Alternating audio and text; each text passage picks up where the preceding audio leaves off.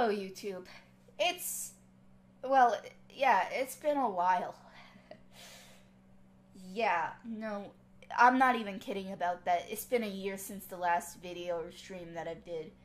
Apologies for leaving you guys hanging. No, just kidding. I was really dry for content, and I started uploading on TikTok, by the way. My ad's in the description. So yeah, I figured, hey, you know what, why not?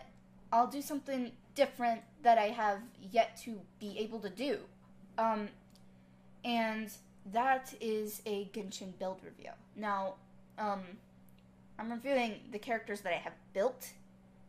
And by built, I mean a majority of the characters that I actually have a solid build for, or, you know, a solid work in progress in. And I'm kind of going to be sharing my account, and I guess this is for future me to look back on, because I was actually kind of curious as to, when I was, like, you know, playing earlier, I was like, hey, why was I leveling up that flower? Because I was looking through Google Photos, because I have that, because my storage on my phone is absolutely terrible, that I actually did that. We're going to be reviewing all of my Genshin builds. And yes, these four are my main party, and you can get at me all you want. I don't care. This is my first time actually editing a Genshin video, and I'm not sure how well the quality is going to turn out. And also, my frames are probably going to be really trashy because I still have not sorted that out. I'm kind of proud of my builds, and also, I'm not in a hurry to finish this video. It's coming out in 2022, which is, once again, sorry for leaving my YouTube channel hanging dry for literally a year. Just really dry on content. I've only spent $5 on my account, so yeah, we're getting into it. First and foremost, my Changyun build, because I'm a Changyun main, if you didn't know. Have since I've gotten him, really. He has not come off my party yet. Same thing goes for Yinfei, and then I guess Barbara. Same thing for Toma, I guess, but he's a newer release character, so I can't say that for certainty.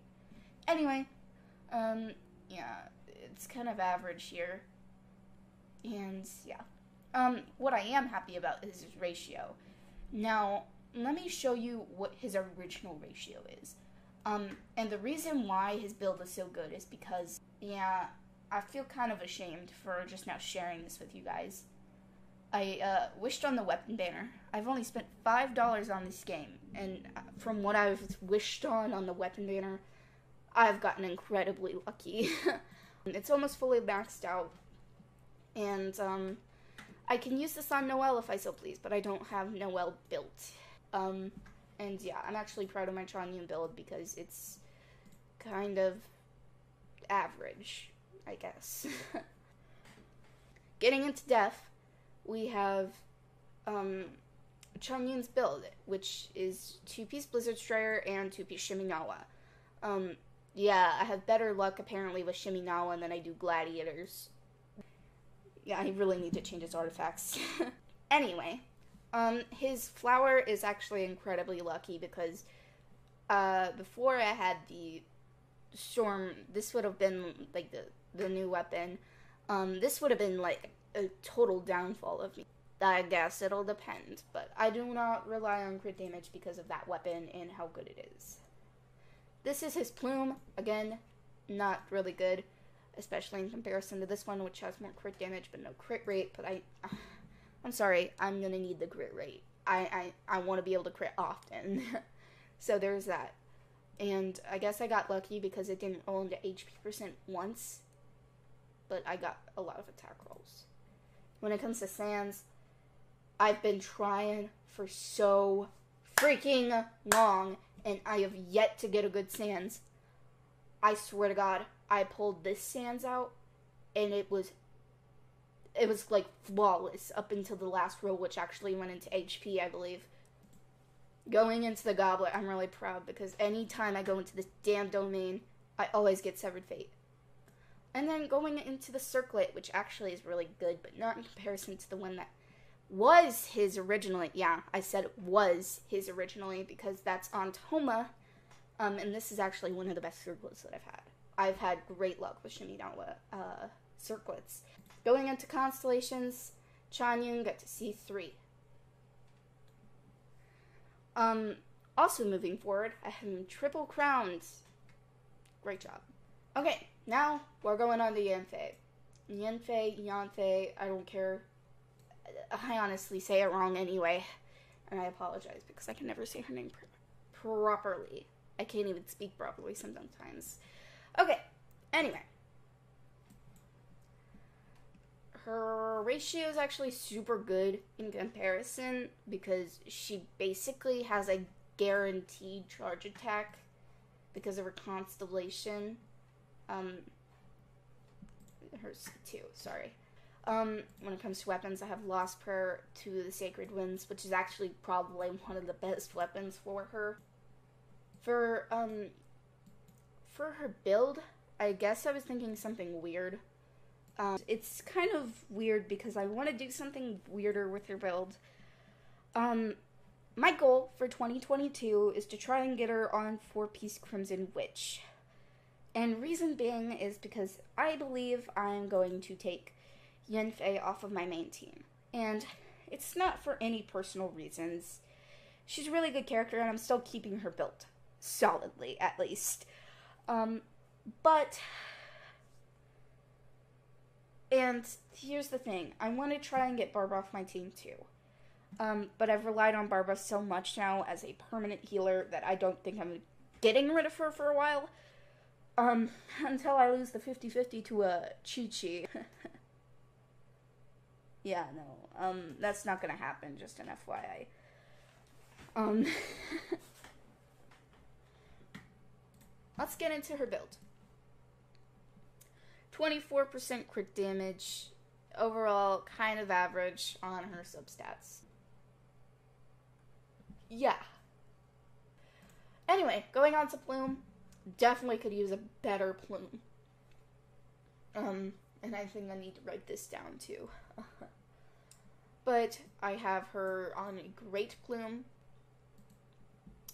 When it comes to her sands, I think I got incredibly lucky on the sands. I got 3.5, 21, 72, and then 5.2, which actually this is probably almost perfect. Except for the fact that that attack is not an attack percent, so yeah. When it comes to Goblet, I also got... I'm in love with the Goblet, bro. It's also really good. Okay. We have my crit damage circlet. That's my Yanfei build. She's at C3, and her talents are, balanced out at 9, 11, 8. I do want to crown Yanfei's E. Toma. But I was dedicated to Toma since his leaks first were out there. I was like, this guy's hot. He looks so sick. And, yeah, I kind of went a little all out on his build. So, his ratio is not the best, but it's not that bad either. In comparison to Yanfei's, it kind of looks pitiful. Because she has 57, 193. But that's because she has more crit rate. And, yeah. So, yeah. He has really good energy recharge. Great ratio. No extra defense, which I thought I perfected his build. And I have two different, ways. One with extra defense, one with less energy recharge. Staff of Homa, Refinement rank 1 because I got incredibly lucky. So yeah. Moving on, I have 2-piece Emblem and 2-piece Crimson Witch. Yeah. Really average on the rolls. Anything works with Toma as long as it's not defense.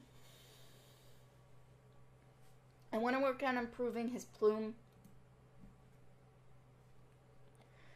When it comes to sands, energy recharge is literally the only option for him because he sucks so much at getting energy. When it comes to Goblet, yeah, it rolled pretty nice. And then when it comes to Circlet, 23% crit damage, which, can we just get an applause for that? This was Tron-Yoon's original Circlet, and I gave it to Toma because I was like, you know what? It has defense on it. I can't have that on this build. But, since I got the new weapon for Tron-Yoon, It scales off of defense.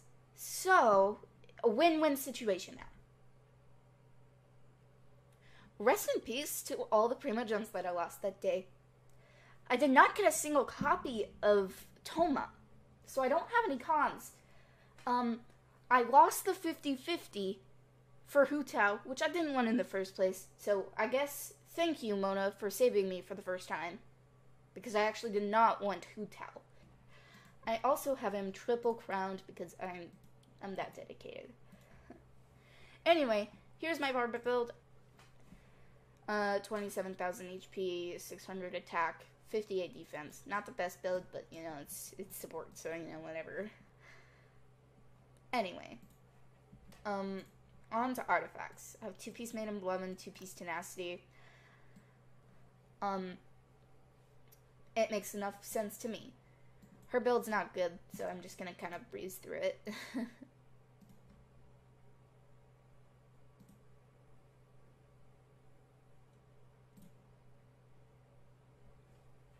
Yeah. Definitely not the best build, but I plan on improving it. I think Ayaka has one of those builds that I'm just not sure about. Yeah. I'm not sure. Her talents are really low-leveled because I have yet to put enough... actually, they're kind of leveled to the max. Aside from her normal attack, which I probably should level up, but it's fine. Again, artifacts are kind of average. Have not had any good luck, so... Yeah. Bennett build... Yeah, no, I don't have him fully built. I just threw some Noble Oblige that I had just kind of laying in my inventory on him.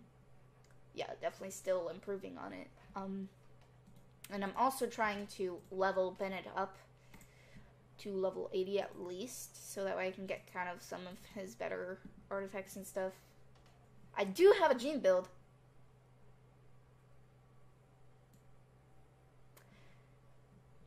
Yeah, I do have a Jean build. I want to change it up a bit, but I don't know. I've just had really weird luck with this domain. Love-hate relationship, because it loves to give me artifacts like this, but, like,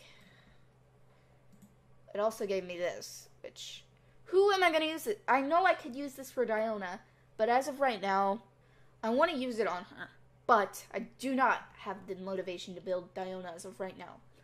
That is probably going to be one of my resolutions, though, for my Genshin account, is to build all the healers that I have. And I'll probably make a list. Like, after this video comes out, I'll make a list of just everything that I need. Yeah, crit rate, because, yeah. And I don't think, yeah, no, her talents are... Sucrose, again, doesn't have a good build. Went into the domain once and came out with a bunch of weird stuff, so... Yeah, like, weird elemental bonuses and stuff. Noelle technically has a build, but she doesn't. I want to build her as a healer,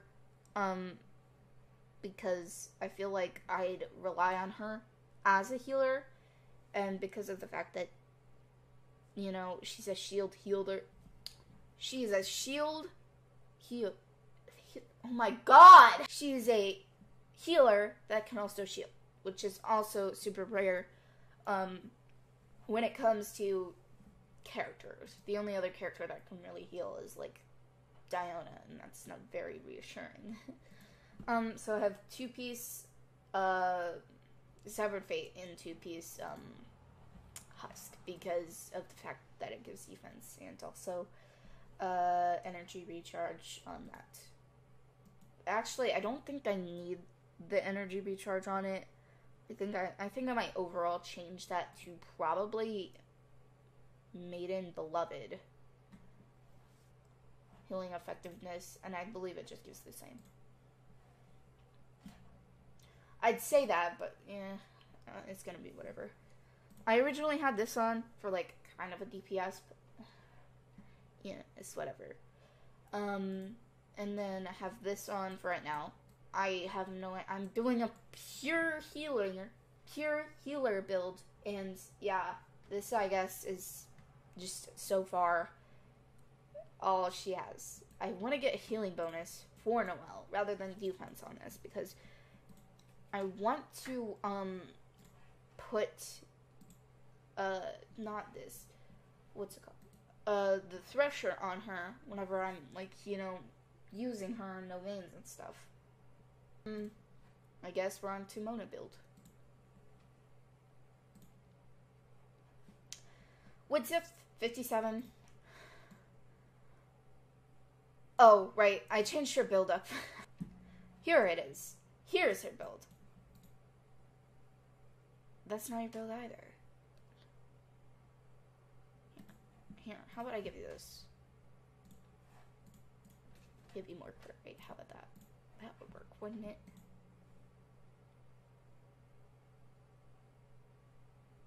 Yeah, no, whatever. Oh well. I think that's literally like all the characters I have built. Aside from that, the only other person I'd say is Fischl, and she's not built. I mean, I kind of have a build for you, Xingling.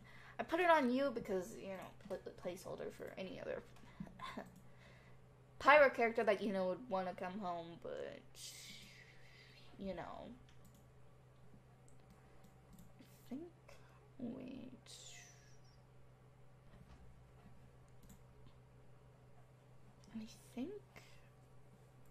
I think I had this on you, actually. Right? Probably had it on you originally. I guess that makes sense, yeah. Definitely want to work on your build too, Xingling, because you're probably a really good character if I build you correctly. Which has not happened. I have the catcher on her, because, you know, if I'm prioritizing her burst, then you go. Boom. Going into overall overview of my account, though, I have all of the Inazuman waypoints unlocked, including the finishing of the islands. I have great percentage, except for, we're just gonna move away from that. I have 89 in Saray Island, which there's some Electroculus in, like, the bottom of the peak, which is a part of a quest that I have not did. So there's that. When it comes to leeway, I guess the same can be said. Dragon Spine's at 86, and yeah, I have everything at least at 50% exploration, which is good, but it's not good enough.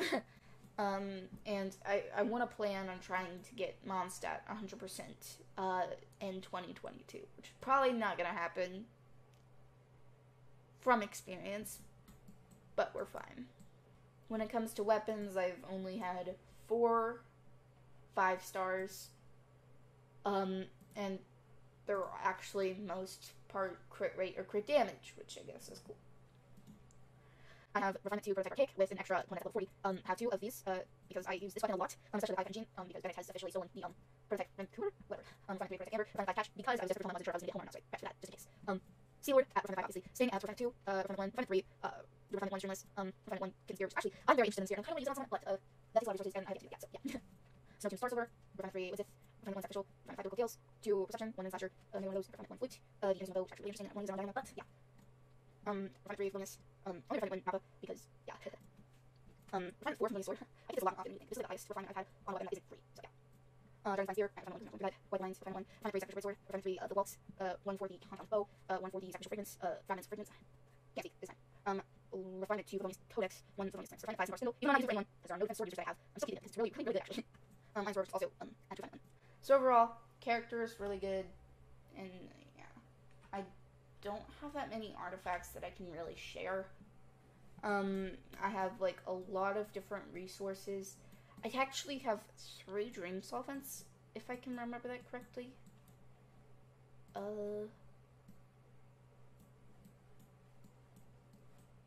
I can find them. Yeah, I have 3 dream solvents, 5 fragile resin. I have all of the statues almost maxed out, minus the electro because of, so, yeah. Intertwined Fate, Dream Solvent, yeah, Adeptal Energy. I have 5 Fragile Resin, which I'm kind of conserving that for as long as I can. Great amount of resources, 4 different prototypes, which I have 1 catalyst, which I plan on using for Amber, the prototype Amber, sorry. And I don't know what to do with the 2 polearm belays yet, because, yeah. I don't have enough ore to make anything, though, so, yeah. A lot of different foods, but that's not really mattering. I have 3 crowns that I'm planning on using on Ayato, which, God, it's gonna be a while until he comes. I have everything I need for Ayato since he's rumored to be a Hydra user, so I have practically everything I need. Yeah. Aside from that, I have a great amount of resources and a great amount of books that I'm planning on using. So I guess now we can go to the important stuff. So we have 5 hours until the next shop refresh, which has the Blackcliff weapons. So yeah. I might purchase one of the Blackcliff weapons because of the fact that they're Blackcliff weapons, so yeah. I have 24 wishes that are going towards one of 3 different characters. Shenhe, Kazuha, or Ayato. Now, if Ayato is rumored to come in end of 2.6, I'm just gonna go ahead and go for Shenhe. But if he's rumored to come end of 2.5, I think I'll just skip Shenhe because she'll have a rerun, and I'll just go for Ayato because I have that guaranteed, and I already won Ayato. And we're just talking hypothetically. And if I get Shenhe out of these 20 wishes, cool. If I don't, I'll just ring it up to Ayato. I don't care if I'll get her or not. Until I see her kit, of course.